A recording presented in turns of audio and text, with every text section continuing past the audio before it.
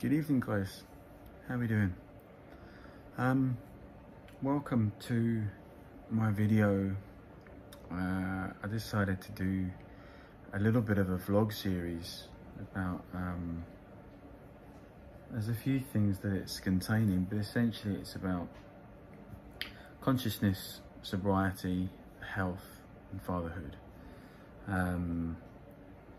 My journey from being a very unhealthy person to changing my whole health around, losing a bunch of weight, getting sober and being a dad. Things have changed a lot, I'm not gonna lie. I'm not the same person I was 10 years ago, so I really wanted to document my journey and go through some things that I think will add some value to anybody who's trying to lose weight, give up drinking, clean up their diet and be a more authentic version of themselves, improve their health, improve their mindset and get conscious about their life.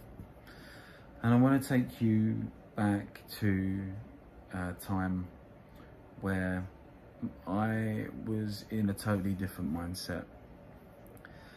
Back when I was 15, 16, I was a fat kid, and I gotta be honest, at that time, I never ever thought that I would lose weight. I was in a place where I'd grown up for years, being the fat kid, growing up, going through school. My mum and dad didn't really put any restriction on what I could eat or drink, and things may be a little bit different back then, where parents didn't put too many restrictions on what their kids ate. I don't know. I mean, I've spoken to my mum about it, and she says that things were different back then. But nevertheless, it led me to be a fat kid. And this is the interesting thing, is that when you get older, the patterns that you've learned become who you are. You're building on who you are through your journey. So I identified with who I was. I mean, that's what the ego does. I identified with who I was, and I was the fat kid. I clearly remember being uncomfortable around people. I clearly remember about not wanting girls to touch me. I didn't have a girlfriend until I was, 18. I mean, I lost my virginity. I don't even think it was, I think I must have been 19. I was petrified of being touched. I was so insecure about my own body, so unhappy about who I was. But the thing is, I couldn't visualize, I couldn't see me being any different, or being a different person. Being the fat kid, being my mum used to say, and my dad used to say, and my granddad used to say, the Dunfords are just big. That's my family name, Dunford. Dunfords are just big. You know, that's who we are. We're big boned, we're big, we've got big legs. And I mean, that's bullshit, because I've proved it wrong now. But these patterns that family tell you, and you believe them, it becomes part of who you are.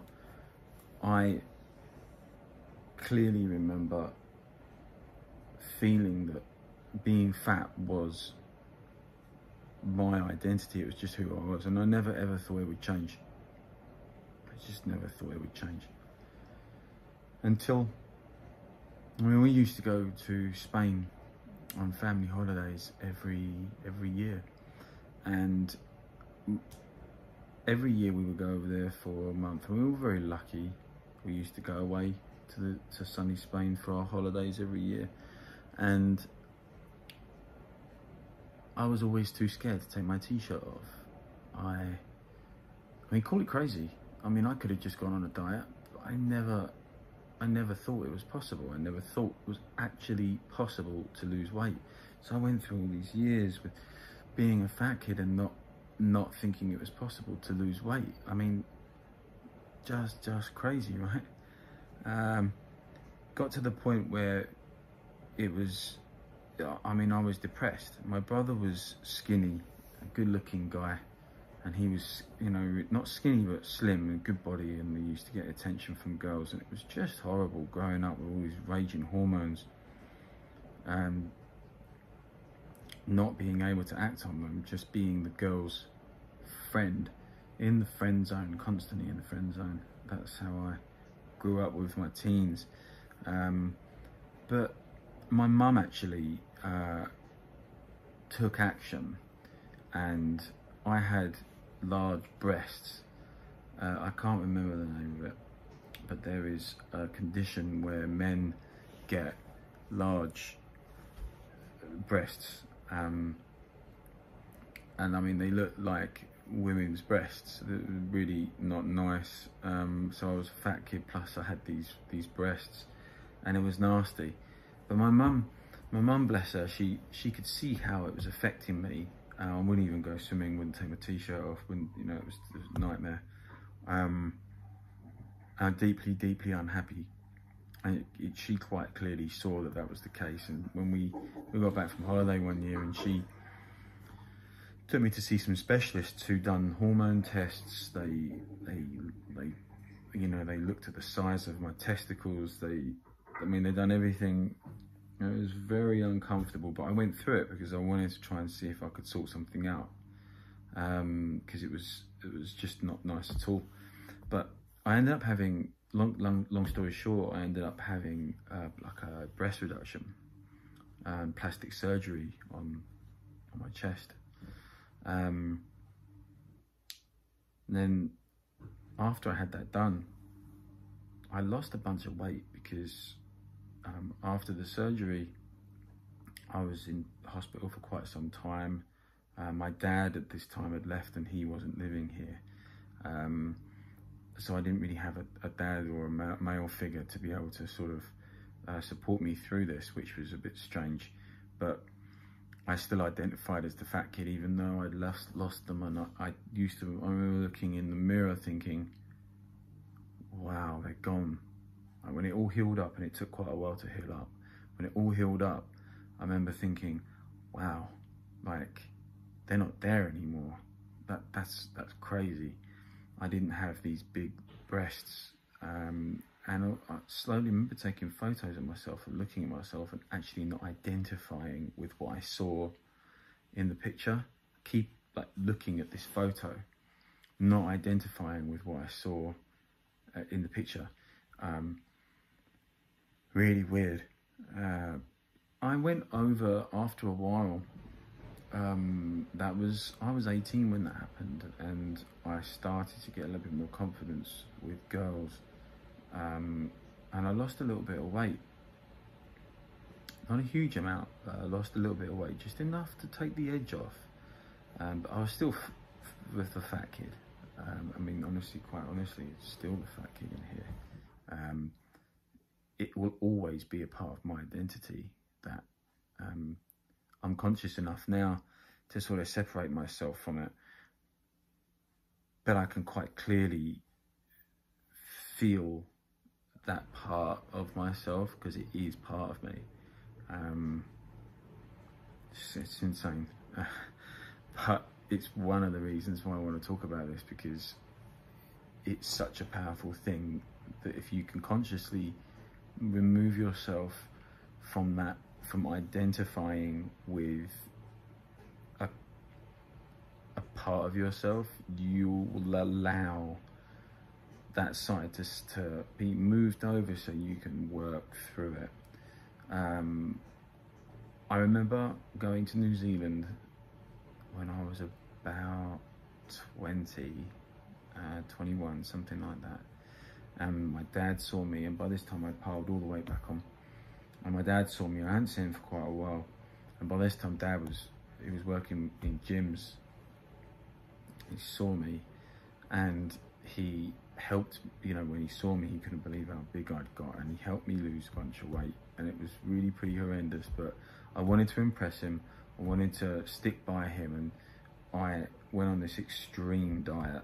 Like, and it was extreme diet. It was horrible, but I did lose a load of weight. And I remember thinking, this is crazy. Like, I look totally different.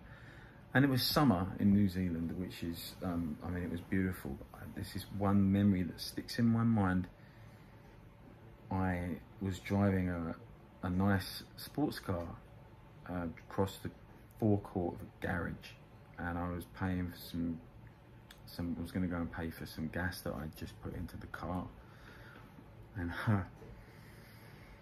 I had no t-shirt on in the car, just a pair of tracksuit bottoms. And I challenged myself to walk across the forecourt without my top on, because it had been such a wound, such a traumatic experience for me growing up, not ever wanting to take my top off. I got to the point where I could nearly see the top 2 abs, and I could do this. I knew this, and I had shaved my chest and I looked completely different, because I'm quite a hairy motherfucker. I'm quite a hairy guy. And I'd shaved my chest, and I got out of my car and I walked across the forecourt to go and pay for my petrol. And to anyone else, I was just a slim dude walking, like, pretty good body, I guess, walking across the forecourt with no t-shirt on in the middle of summer, which was, I guess, quite normal. But for me, all eyes were on me. I felt so insecure, so open, so uncomfortable walking across that forecourt in that garage. The way it's burnt into my mind. I paid for my petrol quickly, and everybody looking at me. I was so fucking uncomfortable. I remember walking very quickly, getting back in my car, turning the engine off and driving off real quick. And I put my t-shirt back on when I got in my car. It was quite horrible. I went up and down with weight due to not being able to control my weight. The only thing that has been able to control my weight is having a healthy outlook on life. Since I gave up drinking, since I really looked at my not dieting, not binge drinking and just going a month without and then going crazy again. Just constantly eating healthy, no yo-yo diets. I went vegan over 3 years ago now, and I would never have ever thought that would be something I would do. But being my lifestyle now, no drink, eating a vegan diet, everything being, I've cut out most grains, and I don't miss them. If I have a big meal now, I get really, like, not bloated, but I get really full. The amount I can survive on now, and feel quite like satiated. Like, I'm very, very satisfied with the meal that I'll eat now. I'll eat a bowl of food, one big bowl of food a day, and I'll have a little bit of picking, like some fruit, maybe like a healthy milkshake, like banana cacao milkshake or something like that during the day. But I don't eat any bread, no pizza, no fast food, no nothing, and I don't miss it at all. And I used to be a terror, like a real terror with my food. But now, knowing that what I'm eating is nourishing me, I don't miss eating that crap. There are times when, like now, like I'll look at a cheat meal or cheat something will be like these health bars, these ones that are made with dates and nuts I mean, they're a bit processed, but like, they're not bad at all. They're like ones, I would have looked at them back in the day and gone, oh my God, what is that? I'm going to eat that. Now they're like a real treat for me. But like, the difference now on how I am to what I used to be is insane. I mean, people can change. It's what we're here to do. Improve. Change those patterns. But after all this, after everything I've done, after becoming a teetotal vegan, losing a bunch of weight, and, you know, really changing things around, the strength is there. I will never go back to being like that. But the scars and the trauma's there, and the work continues.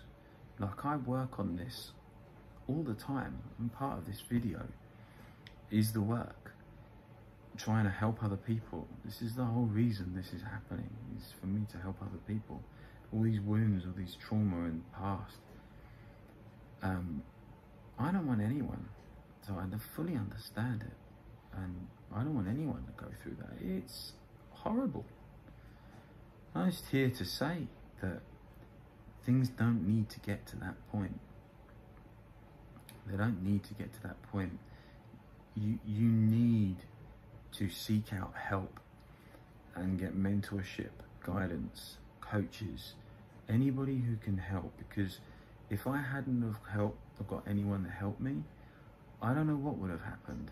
I'll be honest.